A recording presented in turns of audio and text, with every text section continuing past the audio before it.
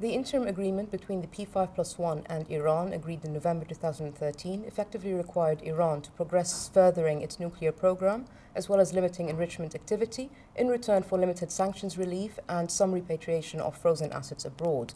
In January 2014, both sides agreed that the terms of this interim deal would come into effect on 20th January. The key implications of the interim agreement is that it removes the option of a US-led military strike targeting Iran's nuclear facilities off the table, at least until the middle of 2014, but probably throughout the year. Furthermore, it also means that Iran is open for business for some sectors, such as European shipping insurers.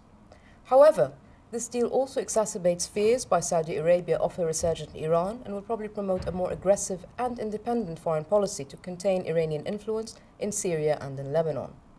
For its part, Israel fears that limited sanctions reversal would allow Iran to continue to support its proxy groups in Syria and in Lebanon.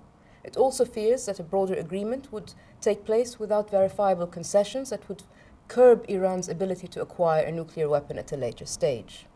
Finally, of the regional actors, Turkey is the most likely to be able to live with a resurgent Iran, and would probably, its key concern would be to protect its energy security and would probably seek to expand its commercial ties with Iran.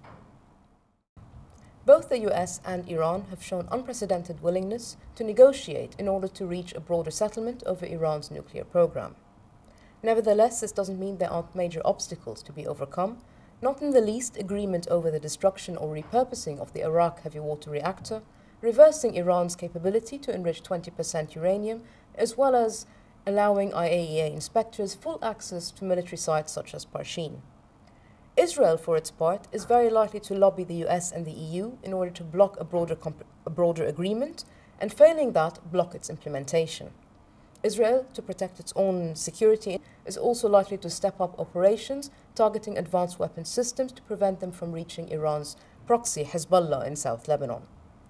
For its part, Saudi Arabia is also likely to escalate ideological and financial support for Sunni groups in order to contain Iranian influence in Iraq, in Syria, and in Lebanon.